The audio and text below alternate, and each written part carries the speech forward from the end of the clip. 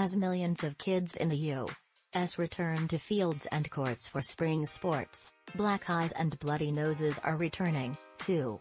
This time the injuries aren't just among the athletes. These are dangerous times for referees and umpires who call penalties and outs. In Laurel, Mississippi, earlier this month, an umpire of a 12-year-old softball game was ambushed by a parent in the parking lot and hit in the face after the game. The accused assailant, wearing a Mother of the Year t-shirt, was arrested and charged with simple assault, a misdemeanor, and fined $422.25. In Livonia, Georgia, at a church basketball game this month, a referee was attacked after the final whistle by parents and 8th grade players.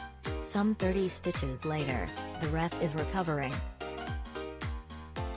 Attacks have happened at a Texas baseball game, a Northern California soccer game and a Colorado hockey game, where one parent sprayed a referee in the face with an industrial-sized can of Lysol. Chemical warfare comes to youth sports. What next? No wonder youth sports today face double trouble.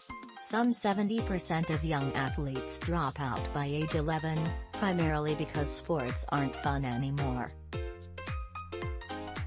And 80% of referees quit within 2 years.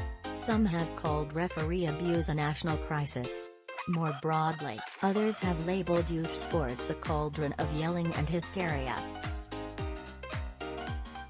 Although plenty of games go off without a hitch, too many referees are demeaned and rules disregarded, abuse and violence are rampant, and winning appears to be the only thing that matters.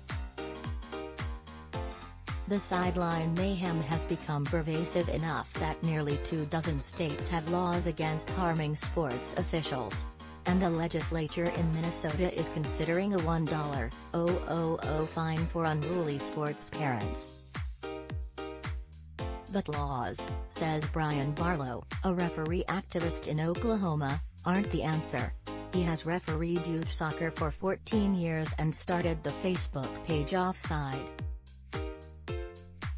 It began as satire, publicly shaming abusive sideline behavior with video, but has grown into an advocacy group for refs. The problem is worse than ever, says Barlow, who also runs a referee academy. Leagues are losing referees at record rates, and they're recruiting at historically low rates. I've never seen a time when so many games are being cancelled, he says. The result?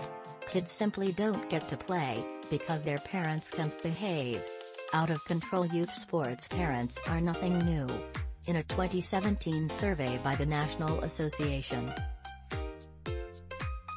of Sports Officials, some 87% of participants said they had suffered verbal abuse, 13% had been assaulted and 47% had felt unsafe because of administrator, player, coach or spectator behavior.